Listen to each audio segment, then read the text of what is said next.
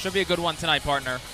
Lee Lapide and Ben Copeland lean in for this opening drop. To the near side it comes. Near half wall, off the glass, glove down by DeNaples. Held in. McLean dispossessed by Ambrosio. 3-on-2 developing. Ambrosio streaking the middle. Near side now.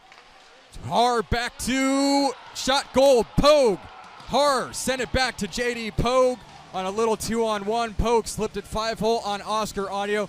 Canisius strikes first, stepped into by McLean. Center pass, deflected by Kerwin, just wide. Kerwin on the rebound, out in front, loose puck. McLean shoots, where is it? Out in front, a scramble, net mouth scramble. Barczewski somehow made a save on Chase McLean.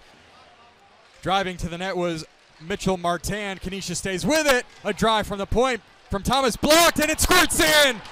A net mouth scramble. The Griffins have scored. Audio is down. Didn't get his left pad level with the goal line, and Master Donato. Berger tries to keep one in with his skates. He does. Now it's Paquette, center point. Shot off the mask of Barczewski, off the stick of Carson Dick, out in front. Dick can't throw it on. Martin in the Penn State end. Now Lapide shoots all the way through to the far side. In that corner, it's J.D. Pogue. Pogue tied up, out in front, shot, score! Pogue stayed with a bouncing puck.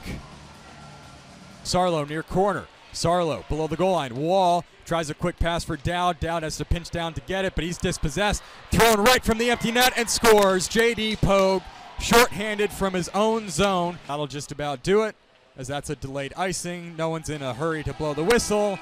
And that's how this one ends, a 4-1 defeat for the Nittany Lions.